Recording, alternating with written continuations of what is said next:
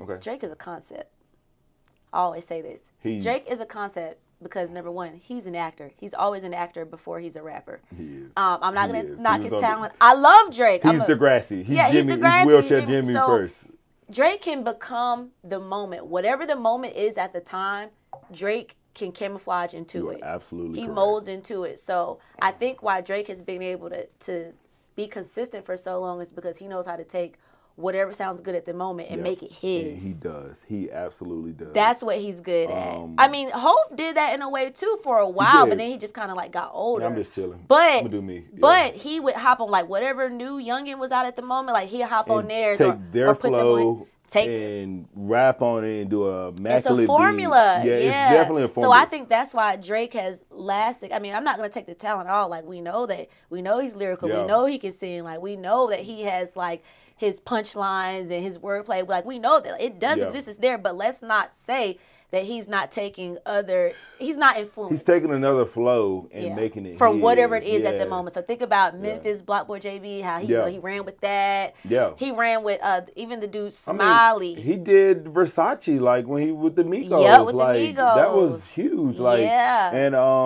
like and then he hopped on to the Afrobeats flow and the Caribbean and all that. Yeah. And I loved it. Yeah, so that's how he knows. He knows what to do. Yeah, I'm not mad at it. Yeah, he just knows what to do. Yeah. And he has a talent where he can just fit in. Yeah.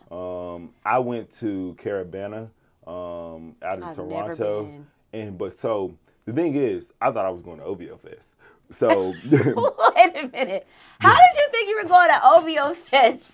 How did you confuse OVO? No, so this is what Drake does.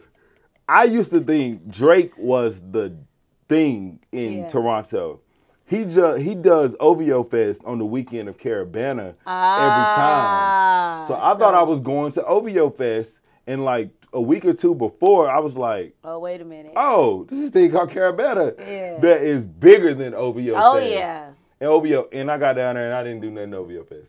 But you probably had a good time. Amazing time. Yeah. And this is when he was dropping like Controller and One Dance. And like those songs hit so good at Carabana. I bet. And so I just really like, he just adapts to the time. He knows his audience. And even if he doesn't know, he knows his audience. But even if he makes a song and like his main listener who is used to this type of Drake, he's reaching another group. And that's like the Honestly Nevermind now. Like his house beats, his upbeat pace.